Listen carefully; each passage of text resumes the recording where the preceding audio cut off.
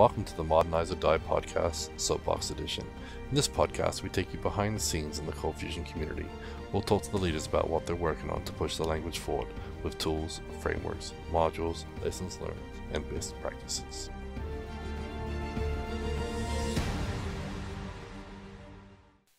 So thanks again for joining me on another Modernize or Die SoapBox edition. Today we got episode 7, and I'm happy to have Charlie Arehart with me. How you doing, Charlie? Cool. Happy to be here. Thank you, Gavin. Cool. Well, obviously, you're a big name in the ColdFusion community, so we couldn't go too far without inviting you on here. So I think I'm an old name. Yep. For those of you who don't know much about you in the community, obviously they haven't been out there too much. You got stuff everywhere. You speak everywhere. You blog everywhere. You're just a big ColdFusion community member. So we thank you for that. But I have to do the background. So when did you start working with ColdFusion? Well, that was a long time ago. I meant to ask you when you were born. When were you born, Gavin? I just turned 40, so 79. So okay. Well, it was 18 years after that. So it was like 97. Okay. And I know you also ask people what they did before that, and actually might be more interesting, and that leads into the ColdFusion kind of nicely. So I actually started with computers, gosh, it was in like 81.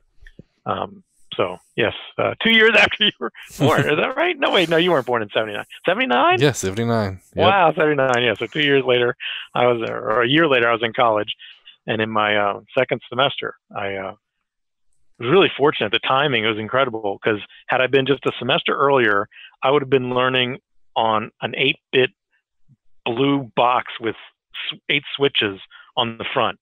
And that's the way you program, was flipping these switches. But fortunately, I was a semester later, and it was on Apple IIc. Yeah, Apple IIcs. So I learned, BASIC then, and then next year learned Fortran. And had I been a semester earlier, that would have been on punched cards. But fortunately, it was on a terminal. So this is all PCs. That was a couple of years later.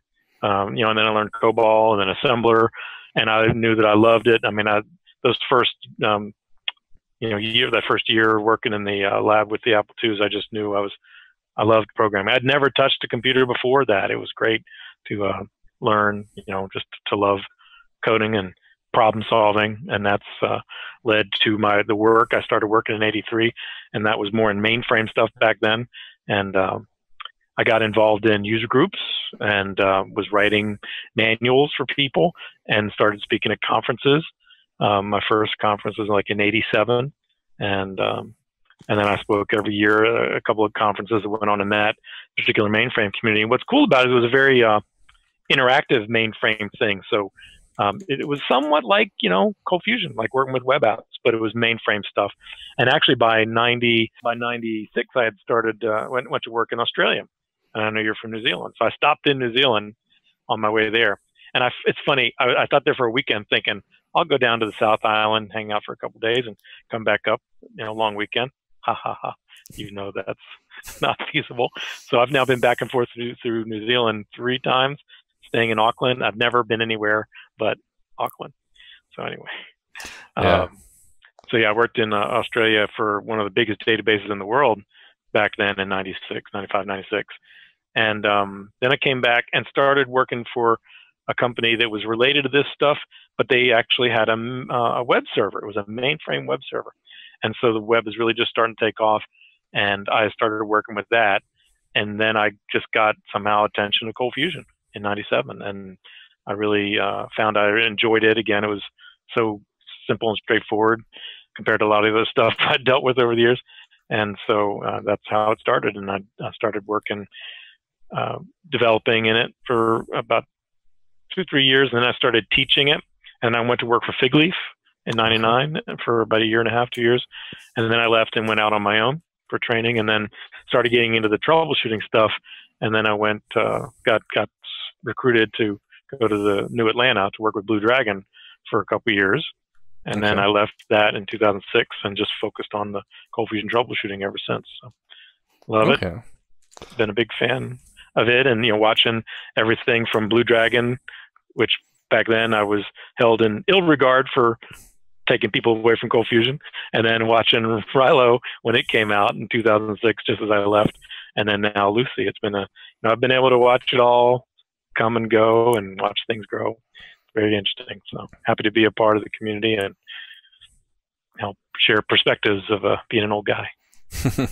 Well, yeah, I started when I was a young guy, but still, I've been working with it since about 99, I believe. So it's been 20 years myself. So, yep, so I've seen a lot of the same stuff, but not as active in the community as you until just recently. But until really, yeah, but now you're kicking butt. Yeah, well. Thanks for all you're doing. Trying to. It's, trying to balance everything is tough. You know this, but yeah, but... Cool. Well, so tell us a little more about the server troubleshooting stuff that you do, day to day. So what's your average day look like, and what type of people you're helping and with what problems? Sure. Well, thanks for asking. I love what I do, and I've been doing it now for 13 years. And, for a dead language, I'm no less busy than I ever have been. And I've got the same number of clients every year, and I get a new customer at least once a week. And so my work is really different than a lot of people's. All I do is troubleshoot. So I don't do any development at all. I don't do architecture. I don't do, I just troubleshoot. So I always use the analogy. I'm like a firefighter that parachutes into a forest fire. I just get dropped in. I got my backpack, I got my shovel, and my job is to figure out where the fire is going and put it out. And in the case of this sort of troubleshooting, I just work remotely like this, screen sharing all day, every day. And people present just the widest range of challenges that they've run into, and they've tried to find the answer on their own often, and they haven't found it. And sometimes it's on fire, and sometimes it's just driven them crazy. And there's a lot of being a counselor in terms of bringing people off the ledge sometimes and saying, look, if we approach the problem very straightforwardly, we can look at the diagnostics, and I literally like 90% of the time I'm able to solve the problem. And sometimes it's blows people away that it was something they never would have fathomed. Other times they smack their heads and go, why didn't we think of that? But, I try to teach people as we go. So I love what I do because I don't just fix the problem. I don't come in and wave magic wand and say problem solved. I teach them. We do it interactively. They're driving. I'm guiding them. And sometimes I'm even being a bit of a counselor of, you got the people over here pointing the fingers at the people over here. Everybody's saying it's somebody else's problem. And I just go, look, let's just follow the diagnostics. The evidence is going to be there. So the other analogy I use is like, it's like being a detective and doing police work. We're just trying to find the culprit. We're looking at the cameras. We're canvassing the neighborhood. We're, looking at phone logs. We're doing whatever it takes to find out why is this problem happening. And the great news is that, after doing it for 13 years, there's often some very clear things which when the average person looks at it, they go, I don't know what to make of it. And I go, well, I can tell where that's a smell. Let's go follow that train, so it's fun. I love doing what I do and get to do it, pretty much all day, every day. And it's great. So anybody that needs such help, reach out to me. I even have a satisfaction guarantee. So if you don't feel the time we spend is valuable, you won't pay for it. Wow, that's amazing. But yeah, I mean, it's one of those things, right? The more you do of something, the better you get. So they could spend hours and hours hunting for a problem that might take you 1 hour time, and obviously everyone's like consulting fees are high. I mean, and I think I've seen your fees and they're very reasonable, but the amount of time they would have wasted if they didn't have somebody let you come in. I know that's why everyone, raves about you, and that's why you get good word of mouth. Thanks. And if people look at the consulting page on my site, you'll see a link for references, and I just get wonderful references from people, and I give back about 1% of the refund that I do. I've analyzed it over the past several years, and it's about 1% a year that I refund the time. So that's 99% of the time they find it valuable. And I'm saying that even above that 99%, about 90% of the time we really do solve the problem. There's another, like 8 or 9% where we don't quite find it, but I give them, often just giving them enough insight into what the problem isn't, is valuable enough that they'll often come back to me a week later and say, oh yeah, we figured out, you helped us realize that we were looking in the totally wrong direction, and we looked in a different direction and found something. So I love that I empower people. It's not just, not just the time, but I'm making everybody better at what they do. And again, whether they're using ColdFusion or Lucy, or whether they're using Fusion Reactor, the ColdFusion Server Monitor, the new PMT, CFusion, Java tools, I just want to help people use whatever they have and make the most of it. Okay, well, that was my next question too. So obviously, you use a lot of these tools, and I know you present a lot of times on behalf of Fusion Reactor because you got a good relationship with them, and I know you use that a lot, and it's a great tool. But I mean, you use whatever they have, right? Because I know you've done presentations about how to do it without all the fancy tools too. Yep. And we'll talk about this later. That my CF Camp talk will be reviewing all the different ways you can go about doing troubleshooting with the various tools that are available. Whatever people have, and if they don't have some things, I want to help them know that there's others out there. Because that's really often what I'm doing, is just helping people to realize either they have the diagnostics, they didn't know where to look for it, or they didn't know how to interpret it, or they don't have anything, and they need to understand that otherwise it's a black box. You got to have something telling you what's going on. So I help them figure out what the right tool is, and it'll depend. And sometimes they don't have to do anything new. It's just interpreting what they have. So yeah, I just love to help people solve their problems. Yeah. And that's the other thing too. Obviously, it's a great learning experience for what you do, and then I like the fact that you share that. So a lot of those little golden nuggets that that you make your living off of, you share freely on Arehart.org, your blog there, and you got a lot of great resources on your site as well for just general information about ColdFusion and how to find things. And so yeah, and that goes back to that experience from what in 80, probably 82 was my first. 83 was my first user group. So 36 years ago, I was involved in user groups, and that's how I learned to do what I did then. And then, of course, in the CF community, starting in the late 90s, very active in the DC CFUG that Fig Leaf ran, the Maryland CFUG that Michael Smith ran, and then all the conferences that happen. And I've been pretty much speaking at every one of the different, not every occurrence of the conference, but I've pretty much spoken at every conference one of the times that they had it, and some of them all the time, like every one of the CF summits. And I will talk later about CF Camp, but that'll be my 7th time. And I'm just thrilled. I love getting to go to those things and getting to talk to people. And as you said, it's all about sharing the knowledge. And often the talks I give have nothing to do with what I do for a living and not about troubleshooting. They don't really, help people even know. I've had people go, "So what do you do for a living?" So, I understand that, and that's cool. So I just keep pushing the information out there, sharing it to help people, because I learned so much from others, and I'm glad to be now, paying it forward, as it were. Cool. Sounds good. So obviously you mentioned your first conference in 1987, but that wasn't ColdFusion related. So when do you think your first ColdFusion conference was, if you remember right? I know you said you had 7 CF camps. Well, the first conference was actually the first ColdFusion conference. Some people will remember it was in 98, and it was held in Fort Collins, Colorado. Wow. And it was called the National ColdFusion Conference. Wow. It was Roby Sten organized it, and a couple other guys. I can't remember right now off the top of my head, but yeah, it was in 98, and it was the first one that was everybody from all over, and a lot of folks, old names people would recognize were there. Jeremy Allaire was there, or at least remotely. I can't recall, because it was 21 years ago.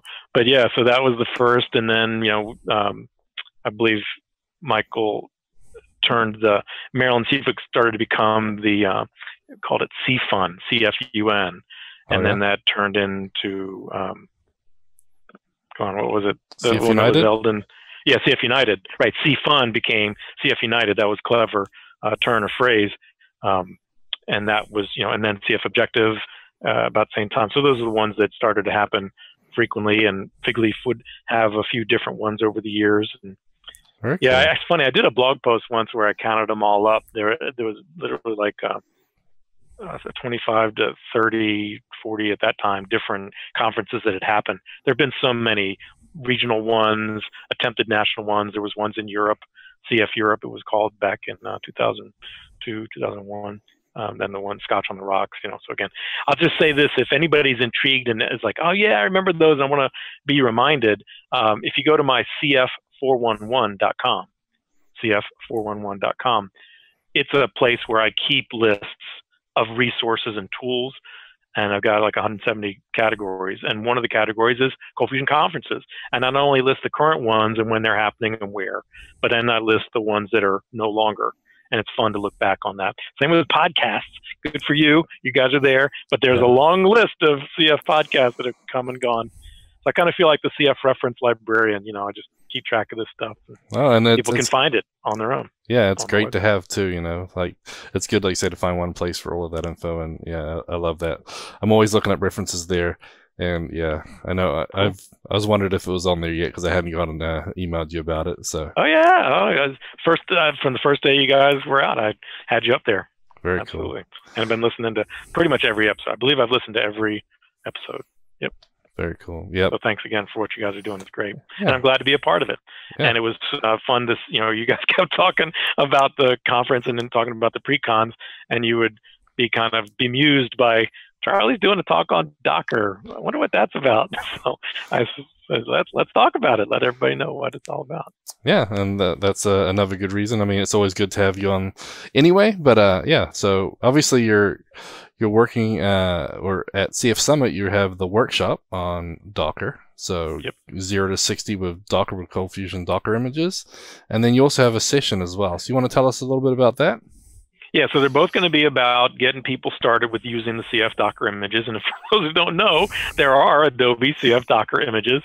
They don't really promote them as well as they could, and that's kind of what started this. Is I noticed that they had quite a good set of information about using them, but nobody knew about it. Nobody was using them. Nobody was talking about it. So and then I would have clients bringing up that they were interested, and so I started looking into it more and more, and then I thought, hey, I could tell people more about it. And I was planning a big, long set of blog posts, and then I thought, well, I should definitely talk about it at a conference. So I put in that proposal early in the summer, and that got accepted. And then some may know that last year I did a pre-con, because Pete does his one on security, and last year I did one on troubleshooting. And of course, that's right in my wheelhouse. I love doing it. It was very popular. It was like 100 people. It was a big room full of people. And they asked me if I wanted to do it again this year. And I was tempted. And by the way, Nolan did his talks as well. I think it was Angular last year. I helped him with that. But anyway, yeah, there you go. And then before, anyway, so I was tempted to do the one on troubleshooting because, Pete's are very popular. People enjoy it. And it's good to establish, your place in that particular. But here again, I was like, well, I'd like to do that, but I really think this would be interesting to talk about the CF images because people didn't understand it. And trust me, I talk to people every day in the community and among my clients. There's a lot of people that have no idea about using Docker at all. So they don't know about the Ortus images. They don't know about the Lucy images. They don't know about the ColdFusion images. So they don't know anything, and they need to be led there. And those who've been there, and I know some people are like, hey, I've been doing it for 5 years, or 4 years, 3 years, 2 years. There's a lot of people that it's all very new to them, and they don't understand, why are there different ones? They don't understand why would I consider using Docker? What can I get out of it? What are the differences? So the goal of the hour-long talk will be just to presume that people know nothing and to say, here's what you can do with Docker images in general. And I'm not going to really, I only have, 50 minutes. I'm not going to get too deep into the typical stuff that people do when they're introducing Docker because that's a 0 to 60. I want to go right into, look, just you can read more about how to get started with it stuff later on your own. There's great resources. I don't know if you guys, know that Brett Fisher spoke at Miracon. Yep. I think it was 2 years ago. Well, Brett's gone on now to be, become really the guy for introducing people to Docker and Swarm. Both his courses on Udemy. Absolutely, absolutely. And I've been through most of both of them, and I watch each of his weekly YouTube live shows that he does. So it's, he's great. I really enjoy what he does. Anyway, so I would point people to those resources and say, look, there's other places where you can get more up to speed. But insofar as this hour-long talk, I'm just going to talk about why would you do it, how would you do it, what are going to be the benefits of doing it, and just wet people's whistle, basically, to say, now take this ball and run with it. And that was going to be it. And then when they asked me about doing a pre-con, by then I had some time, and I thought, I could cover a lot more.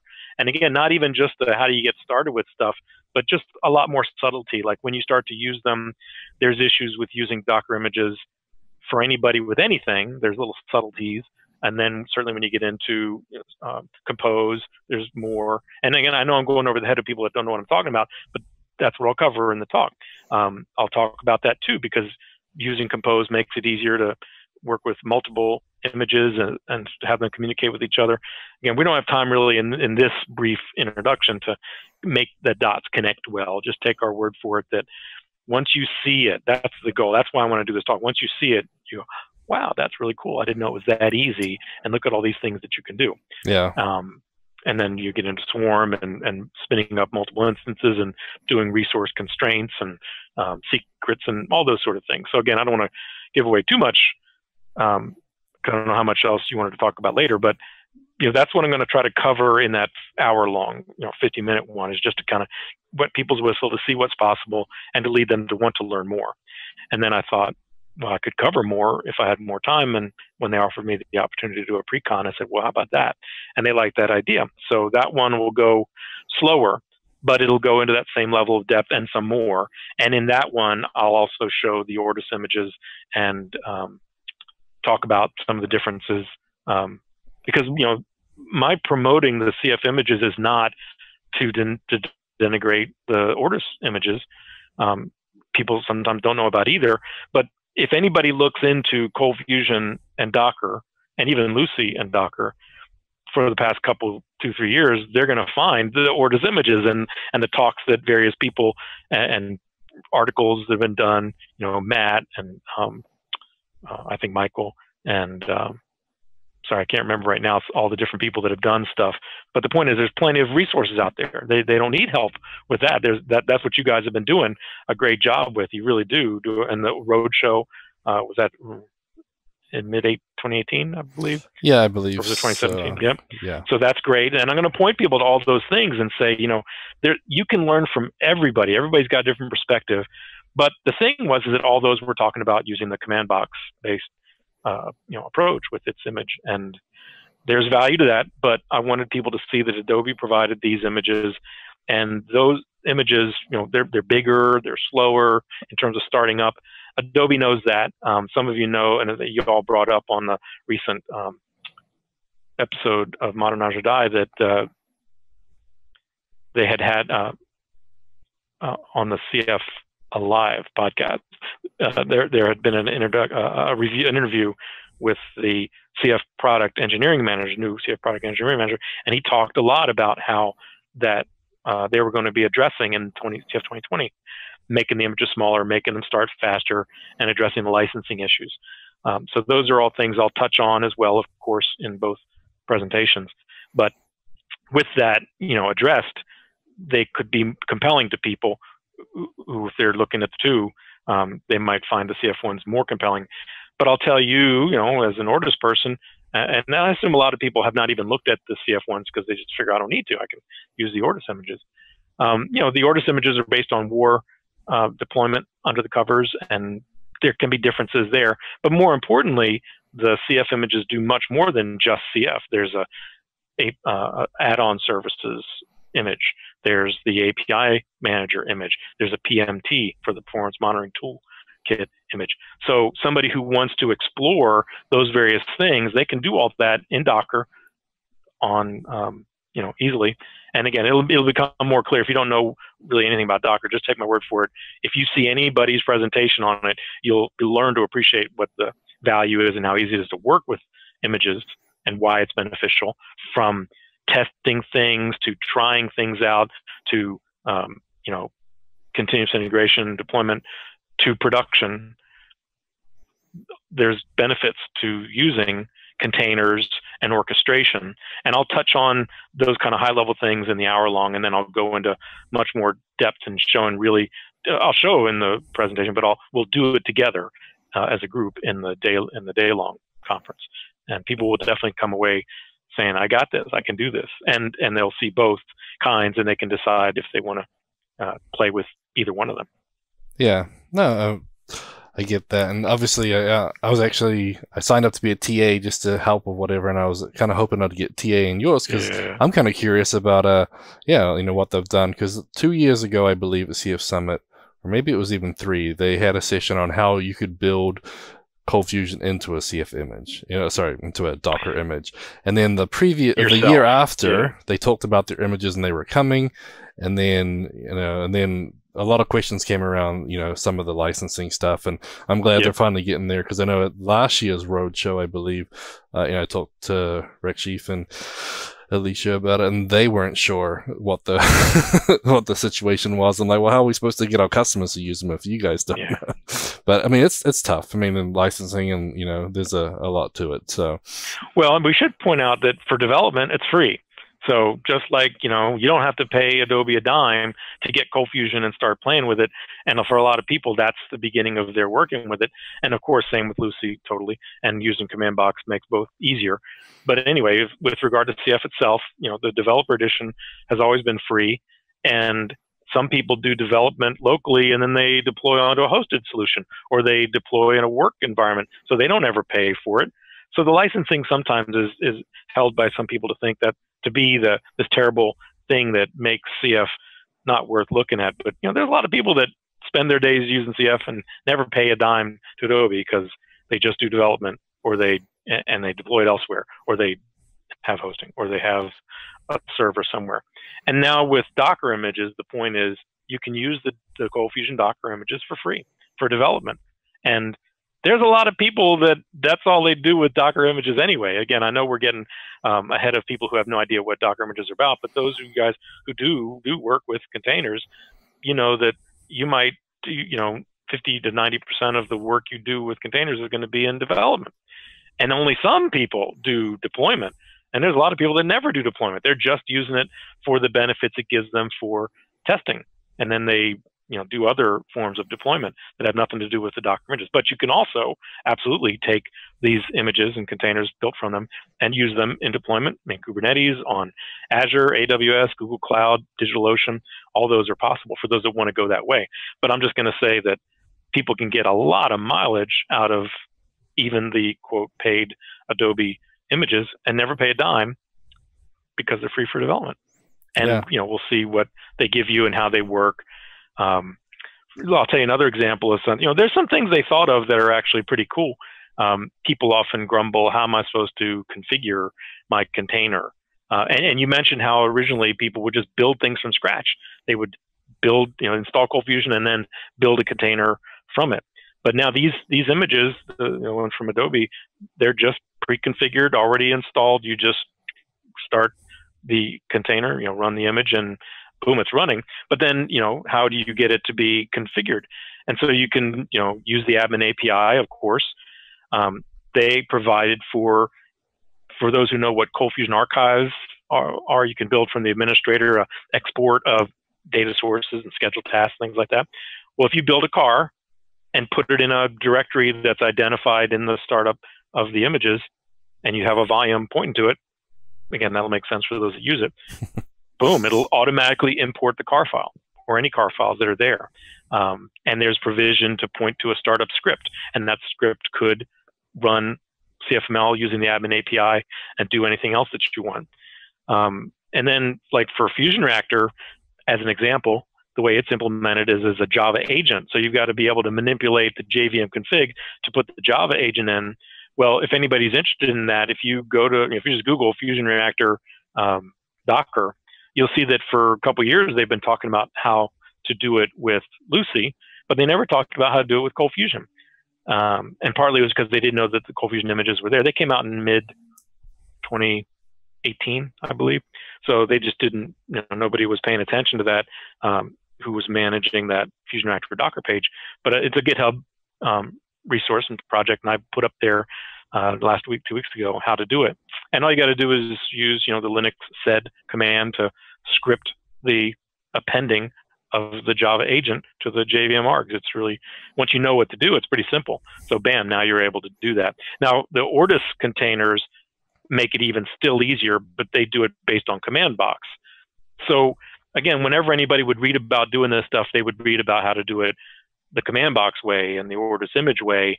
But if somebody wanted to use pure Lucy images or pure ColdFusion images, they were stuck. What am I supposed to do now? So that's why I'm picking this ball up. And it's really not to say that people should use this and not those. It's just that there's been a lot of great resources about using those and really virtually nothing about not using those. So I'm just trying to help fill in that gap. That's all. Yeah, that makes sense. And yeah, I mean, obviously, I mean, Brad, if he was here, he would still say, well, you could still use command box and CF to import your settings, Absolutely. whatnot. So you could still do that on top of their images, as part of the init script, the run script, and And that's right. everything. We should make that clear because people do often misconstrue that CFconfig only works with command box, Yeah. and it doesn't. So one could use CFconfig, and I should have said that. Oh, I'll that's okay. try to remember. I think I have it in my notes to cover, but I just didn't think to mention it here. But yeah, it's a great point. One could use CFconfig, and that is a wonderful tool, and people really should explore it and don't think of it as only a command box tool.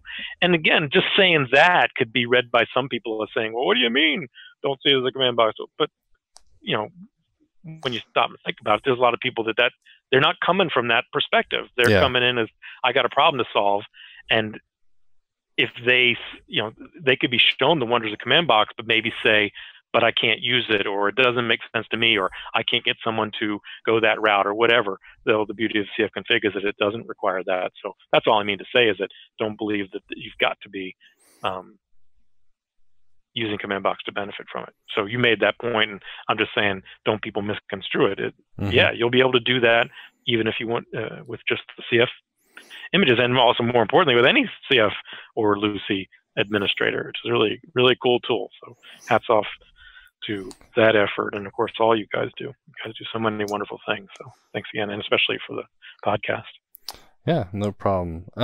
So when did you start working with Docker? I mean, I know obviously you don't do much development now, but you're helping a lot of clients. Is that just something that you naturally just came into, and customers? It just came up as part of, as I was working with people, I'd had people asking about, hey, how could I deploy to, the various cloud computing platforms? And for so long, I would tell people, well, you could install, you just get a VM in any of the platforms and install ColdFusion yourself. And some people know that Adobe's had an AWS AMI, Amazon Machine Image, and so that was a different way to just, quote, automatically deploy that. But that didn't suit everybody. It was an enterprise. It was a monthly license. It might have suited some people well, but it didn't suit everybody. So there was this kind of gap of like, okay, so I could either use that or build my own VMs. And as people learn more and more about Docker, they would sometimes say, well, hey, I see I can, use either of the Kubernetes engines of any of those platforms, or not even Kubernetes, just using Docker container. There's Amazon Container Service and Azure Container Service. So it was just a natural place to lead people to. And it's been fun. Cool. Well, it sounds pretty interesting. I mean, is there anything else you want to share about the CF images that we should spotlight now? Obviously you covered quite a lot. We're saying, there's obviously different flavors and everything, and you're right, the wire install with command box allows you to run any wire, so that's how we install it. But yeah, things like the API manager and the performance tools and everything, having those images is pretty neat. And obviously they've got the command scripts and stuff. So and environment variables to set things up. And there's some gaps, there's some things, there's flaws. I've found problems and I've brought them up. In fact, I'll mention, this is another thing I want to add to the show notes. A lot of people don't know that the tracker.adobe.com, you can use that not only to file bug reports and feature requests about ColdFusion, but you can also do it about the Docker images. You can do it about Tracker itself. You can do it about the portal itself. So they do have these categories, and I did a blog post about 3 or 4 weeks ago pointing that. I think you guys mentioned that. Yep. So yeah, you want to be aware that if you trip over something that feels like a bug, then or needs a feature request, then go ahead and open a Tracker item.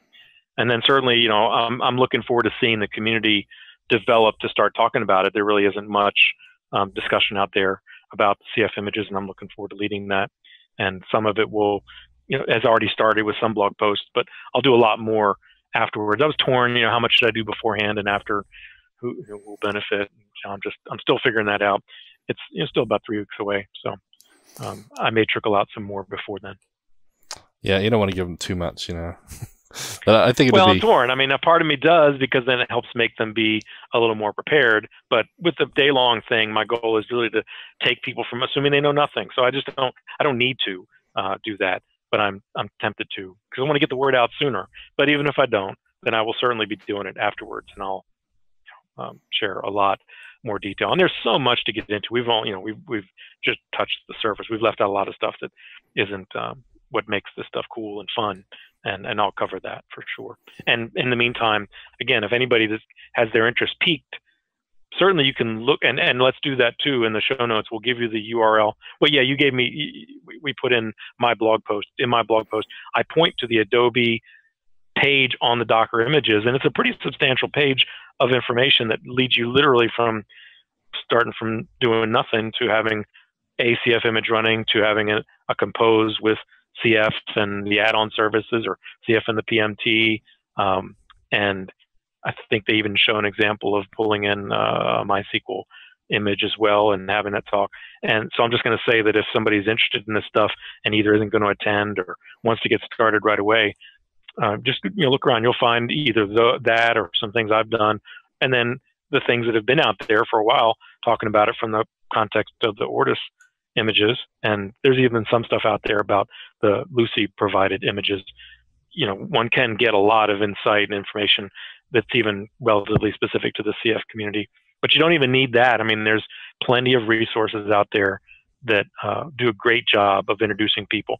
And again, in my talk and eventually in blog posts, I'll give pointers to several of those, some of which some people will well know, and others they'll be shocked that there's such good stuff out there that could take them by the hand and get them going. So that's the goal. And it's all just a journey. It's really just like the journey a lot of people made in CF.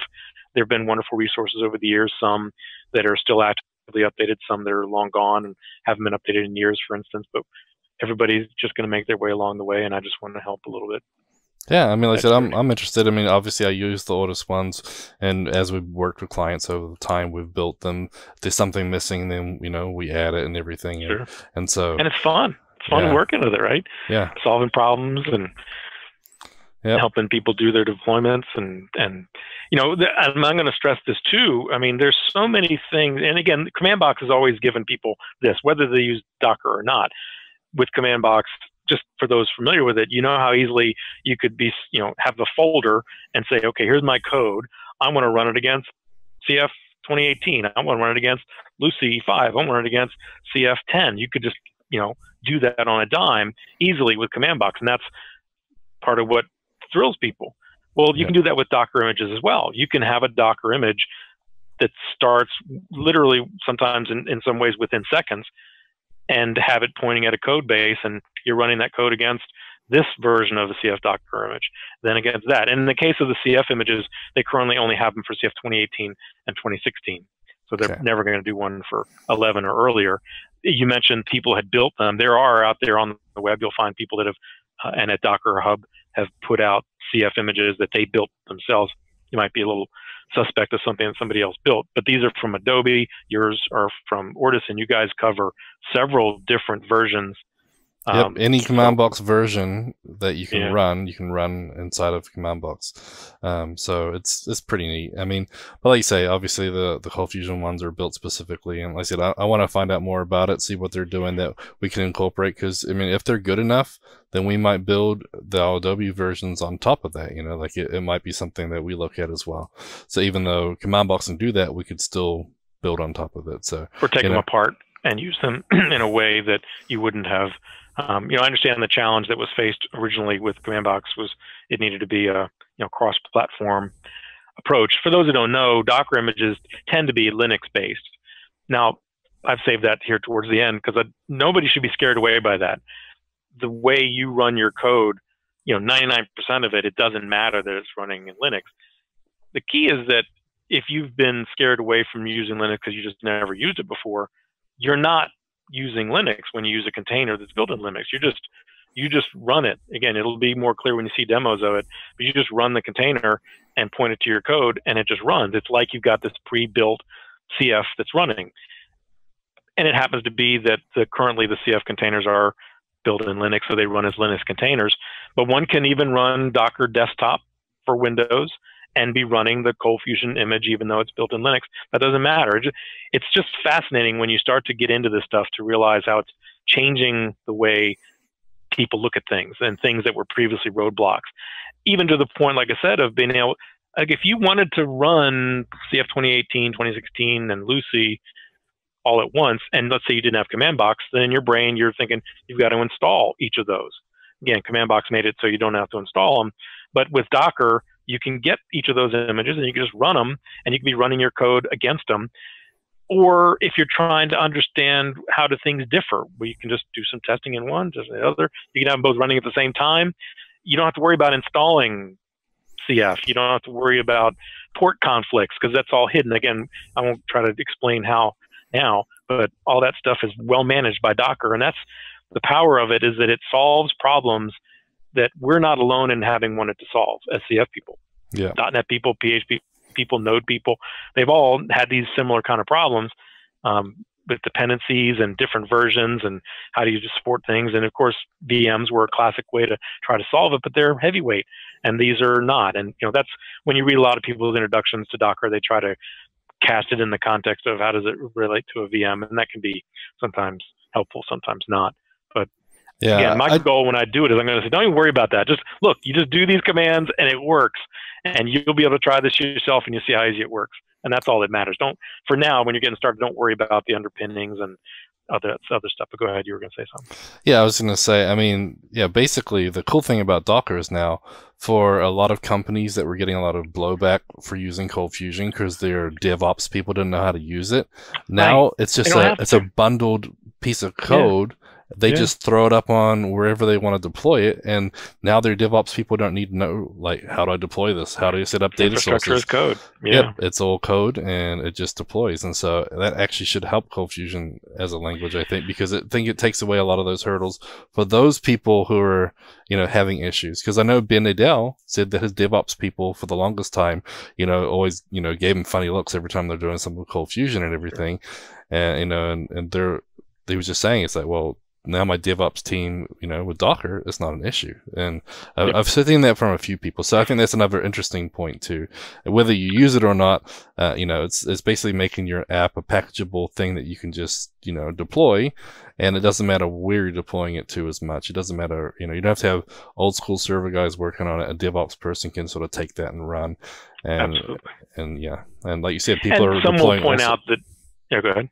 I was gonna say some people were, people are running React stuff and Node and Ruby and ColdFusion, and to the DevOps person, it's just a Docker image. They don't care as much anymore. Yeah, and that'll become more clear as people start working with it. What I was going to say is that some will remember that this was supposed to be the promise of war file deployment.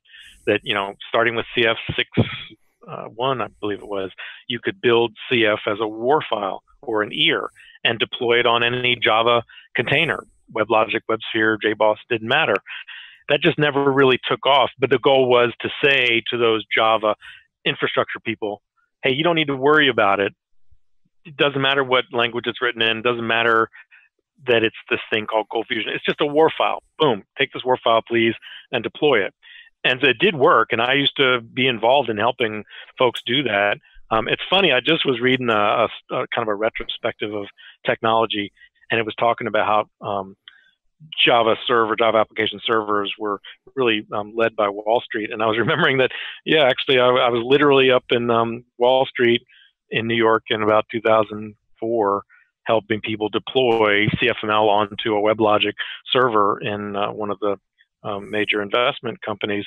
So they got it and they benefited from it, and others did too over the next few years. Back then, it was pretty compelling, but that whole thing just never really took off.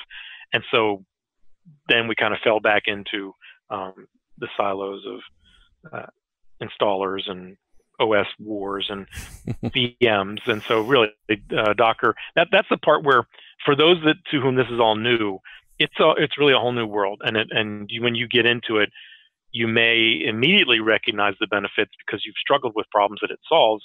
And even if you don't, you'll see that there's a lot of people getting excited about it. And the reason is it solves a lot of problems that they have. And you may, but let's put this out there, you as a CF developer, some of you may don't even benefit from it. You won't ever use it.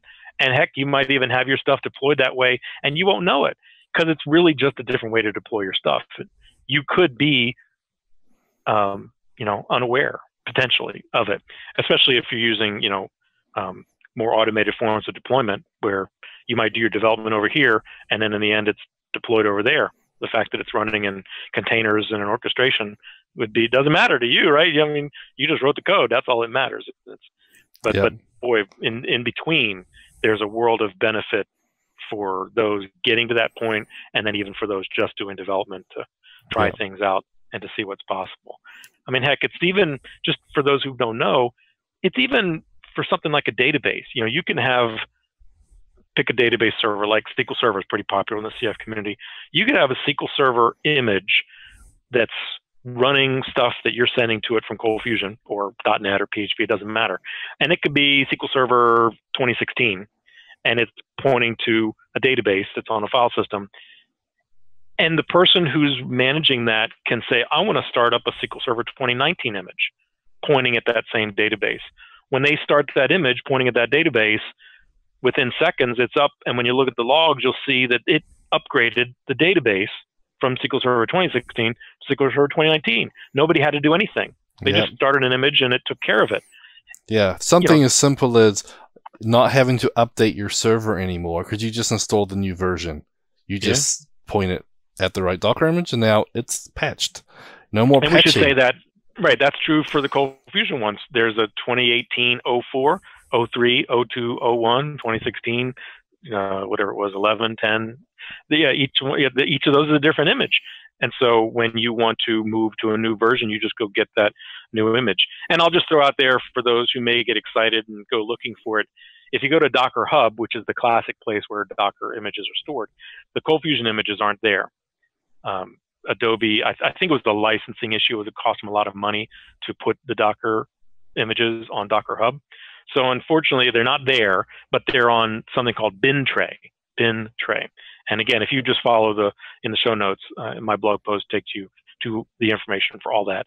And the point is, though, they're there, and you just, in your, when you're running stuff in Docker, you just can literally say Docker run and point to the, let's say next week they come out with a new one for CF 2018 update 5. You'll just say Docker run, point to 2018-05, hit enter, and it'll download it. And unfortunately, right now the CF ones are pretty big, several hundred meg, and that's kind of crazy in the world of Docker. But heck, if you haven't looked at it, the SQL Server ones are even bigger, and the IIS ones are even bigger. It's crazy. So these are things that will improve over time. It's relatively new, and there's various reasons why things are the way they are. But I mentioned earlier that Adobe has said they're going to make the images for ColdFusion be smaller. They understand they need to. And I believe he said the goal was to be under 100 meg for the images and for them to be able to start up in seconds. So right now it would take you a while to download. Yeah, that's their goal. So that's going to be good. Yeah, I mean, once you pile on all the stuff too, like some of our installs get pretty big, even running Lucy, which is smaller. But, when you get all the extensions installed that you want and all the different pieces and it's fully exploded, like they get pretty big. So, I understand. I mean, it's great that they're working towards that, and it sounds pretty exciting. But you guys do a cool thing. I think it was Brad that was involved in this, of making the option for them to be warmed up. Mm-hmm. And I apologize if it wasn't Brad. John might have been the one, but somebody did that. It was clever, and that's what Adobe needs to do too, is offer that option. And let's not get into the details of what it means to warm it up, but there's some things that happen in the background that, if they could be done already, it just makes it start faster. Yep, for sure. And you can also stop and start images without deleting them, so that you could stop it, shut everything down. It has no impact on your server, computer, your laptop, whatever. And then later you say, I do want to start it up, and it just starts up, because you're not really restarting. You're kind of restarting it from a paused state. So that's an opportunity. And let's also throw out, for those who maybe get really excited and think, I want to do this, but like let's say you're on Windows and you find out that the Windows Docker for desktop only works with Windows Pro, and you don't have Windows Pro. There's solutions to that. There's something else available called the Docker Toolbox. But just go check out playwithdocker.com, play-with-docker.com. It's a site that it's free. You just go there and create an account, and now you can do this stuff we're talking about there. And it lasts for 4 hours, and you can try stuff out, and you can see how easy it is and play with different images from different people. You just pull them down from anywhere. You can pull down the ColdFusion images. And I'll be showing that for sure in my talks and in the day long, because maybe there's going to be somebody there. You and I have been doing these pre-conferences long enough. There's going to be somebody that something doesn't work, their computer, they didn't set it up in advance the way we told them to, and I'll be able to tell them, look, as long as you got an internet connection, and even if the internet doesn't work there, use your phone to tether your Wi-Fi connection. It doesn't, you're not going to be sending a lot of bandwidth at all. It's just a terminal interface to play with Docker. And when you tell it to go download the CF image at several hundred meg, that'll happen within a matter of, about 20, 30 seconds, maybe a minute, and it's done. But it's not on you. It's on that Play with Docker site. So yeah, I love that site. It's a great tool. It is great. And there's a Play with Kubernetes as well. And there's some other ones out there, Coda and stuff like that. So we'll talk about some of those in more detail. Cool. Well, yeah, there's lots of ways to play with this stuff, and it's exciting. Yeah, for sure. And then really work with it and benefit from it in the long run. Yeah, like I said, I'm excited, and if I'm, I think I'm TAing for the CF Specialist certification, but if they want to move me, I'll be happy to go to your one and help out too. Because there's a lot of people in those specialists. I believe they've got 2 or 3, 4 rooms with like 40 people in each room, so they're going to probably need you. But maybe something will change. People don't show up, or something smooths out, and they find it's just going really smoothly. Because with that, they're expecting everybody to have watched all the videos beforehand, so there may not be as much to do in the day. That's an interesting thing. I've been tangentially involved. They knew that I couldn't really be fully involved because I was doing my own thing. So I've been attending the meetings and participating in some of the exchanges and the information putting. I could see from the beginning this is going to be a daunting thing, because they're creating a certification with questions, with videos that people need to see up front, and then wrangling the cats to make sure that they do what they're supposed to do beforehand, because we all know that on the day at the pre-cons, there's almost always something that goes amiss. So I sure hope it goes smoothly. I almost kind of wish they'd offered it for free for the first one, because there was so much interest. People have paid for it now. It's got to deliver. So there's a lot of moving parts, and I do hope it goes well. And I know that the people behind it are being very sincere about trying to make it work, but it's a daunting task. Yep. Mine's going to be simpler by far, by comparison, and I like to keep it that way. Well, it sounds like a great workshop. I'm sure everyone's going to enjoy it, and if they've already got their travel plans booked, then they can't make it. The 1 hour session sounds great, and obviously you'll have a lot of blog content, and we will. And I'll repeat that somewhere online for sure. I'll find a way to repeat that, and I might ultimately turn that day long into an online class offered some way. There's various ways to do that, and I may do that. Very cool. But also, before we go, I do want to sneak in some time, because obviously we've been talking about CF Summit, but you're also speaking at CF Camp as well. So you want to tell us a little bit about that session real quick? Yeah, so I alluded to it a bit earlier. Some will remember. It was a while ago.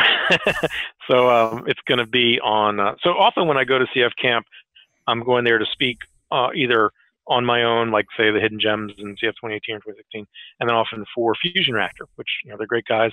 Love to help them out. As are the others, CFusion, those folks are great guys too. But anyway, the point is they're in Germany, and that's where the conference is. So I would go over there and often speak on their behalf.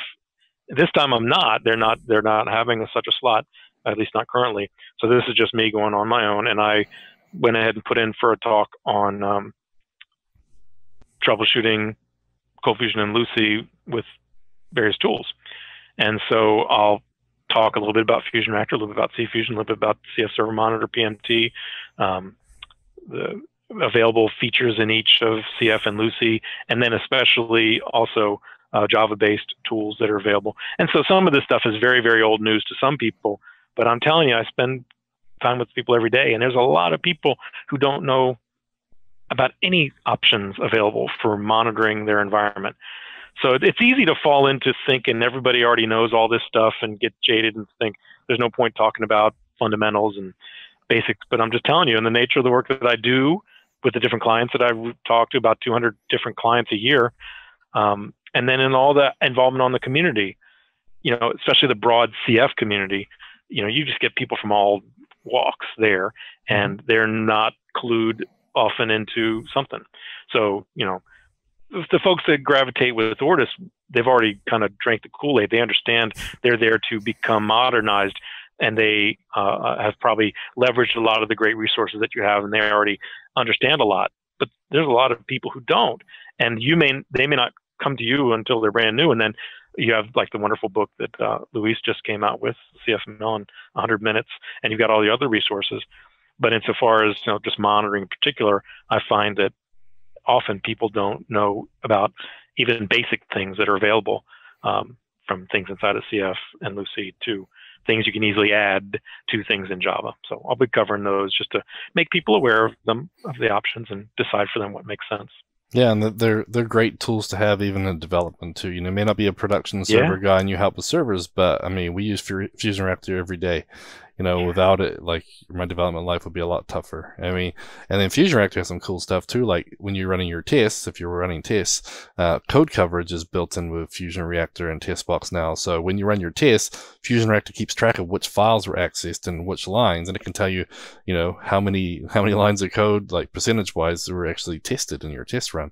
There's stuff like that too that, you know, so yeah, I mean, they're great tools. NOC Fusion does a lot of cool stuff too. We use Fusion Reactor a lot ourselves, but yeah, there's a lot of cool stuff and anything to make our jobs easier, right? So I think it's a good session, and I think I just heard that they're going to be recording sessions, so I might be able to pick that one up. That's their goal. That is their goal. So yeah. Yep. Now, whether they'll be available to everybody, I think what they did last year is that they charged $99 to get access to this. Other than the 2 keynotes, you had to pay, and that's fair. You know, you can't.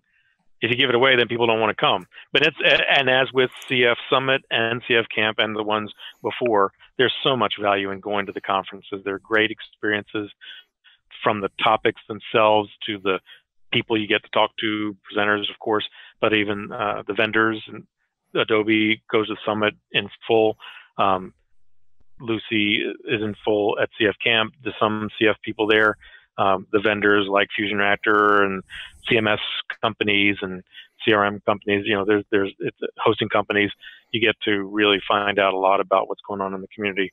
And then just the fun of meeting your colleagues and meeting people that maybe you find out you have some great interests in, and people go to dinners and have lunch together. It's just great. It's just great. And some of you know this, but I'm telling you, I work with people all the time. They've never been to one. So they need to be told, these things are great. You got to go. You hear people talk about it. They're not being paid to say how much fun they have and how much value they get out of it. They really do get a lot of value out of them. So yeah, exactly. Yeah, CF Summit's great, and CF Camp sounds amazing. And like I said, hopefully, maybe one day next year, I can make it to CF Camp as well. Scotch on the Rocks, I was going to go, and they stopped having them. Yeah, that was the year I was going to go. Oh man! But yeah. Yeah, well, CF Camp is great. It's, you know, each one of them has their own flavor and they're great in their own way. But you know, I honestly haven't heard anybody go, "Oh, that was a waste of my time," for any of them. There's been unique value for each one, and they're cool to be able to go to as many as you can, because they're not the same. Even if it's a handful of the same talks that are at each one, there's 4 times more that are not at each one. So you're going to get value for sure if you go to any of them. So definitely, for those who haven't, you know, find a way to make it there to all of them. Get out to CF Summit, get out to CF Camp, and if others like NC DevCon and CF Objective get started up again, go check those out. Yep. And then, yeah, I mean, obviously our own conference, Into the Box, is and a lot of course, Into the Box. Yeah. Sorry. No problem. I was going to say. I was trying to think in my brain, was there something? I feel like there's something I didn't mention. Yes, Into the Box. I mean, again, its own unique flavor. Yep. And people often think, well, I'm not into using box stuff. And so they think it doesn't matter to them. And it's like, no. Look at the list of topics. Yeah, that's what I was going to say. Great stuff. Yeah, even though a lot of the speakers speak at all 3, they're speaking on different stuff and new stuff, and there's so much out there. I'm amazed how much different stuff there is. I'm doing a new talk at CF Summit. I got to put some polish on that before I get there too. So I mean, a lot of new stuff coming out. So yeah, very cool. But I know we don't have enough time today, but I know that you've been talking a lot on the Adobe forums about the Euler and some of the controversial stuff. So maybe we'll have you back for another episode and we can talk about that some more. Yeah, it's been an interesting time and disappointing to see some of what's been going on recently. It may not affect everybody, but it's affecting some people. And I'm standing with the people that are saying this doesn't seem right. So yeah, we can talk about that more. There just needs to be some clarity offered, because right now there's some things that are unfortunate going on. Yep. We'll leave it at that. A little tease. A little tease for and maybe by the time we do arrange it, there'll have been some changes and clarifications. So there'll certainly be some discussions at Summit, whether publicly or privately. There's some people that are seeking to make sure that there's some public discussion. So. Yeah, for sure. But we appreciate your, stepping in there, and obviously you work with a lot of customers, so you probably get a lot of insight to all of these. So, So yeah, well, we're almost at the end of time. So the best way to get a hold of you, I know that you've got carehart.org. You're on Twitter at twitter.com/carehart. You've got the CF 411. Anything else we want to put? We'll put some blog posts out there for people to check out regarding CF Camp, CF Summit. But yeah, any other things you want to add real quick, or you think that covers it? Yeah, I think we covered it, and we probably went longer than some people expected. I don't know how that is compared to the others. I don't like to be the guy that goes long, so I hope we're in the time of. I think Brian was the previous longest one. Yeah, maybe. And it's great stuff. I mean, some people enjoy listening and don't mind, but others want to make something of it. So I don't want to be the one that is made fun of. No, I think you got a lot of good content, and people will appreciate that. So, again, thank you for your time, Charlie, and we'll see you in a few weeks at CF Summit. Thanks again for what all you guys do, and until then, looking forward to it. Okay, have a good one. Thank you. Bye.